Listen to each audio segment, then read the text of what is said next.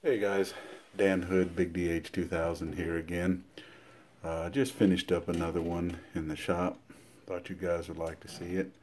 It's a fun one. It's a core I got from Peppermack, Karl, and it's called Branchy, I believe. I'm not exactly sure.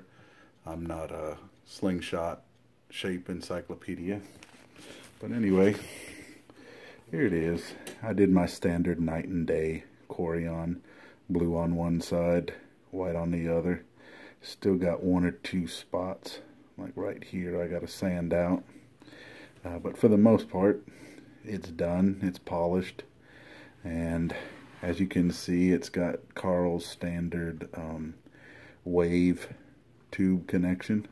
I've got 2040s on it right now. I was slinging 3/8 down range pretty well. They kept their height and kept their trajectory pretty straight.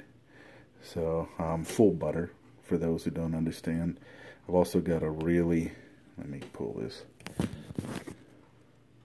got a really thin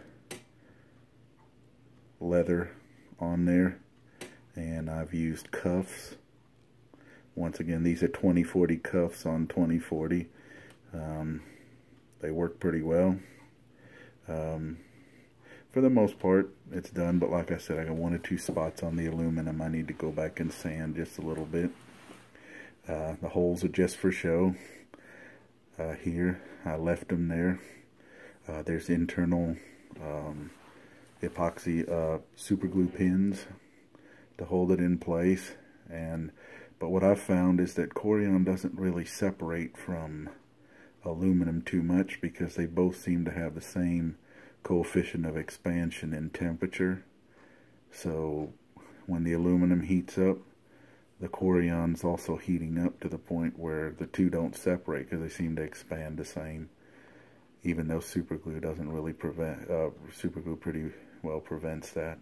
Anyway, just something fun. I finished. Still a little sanding to do.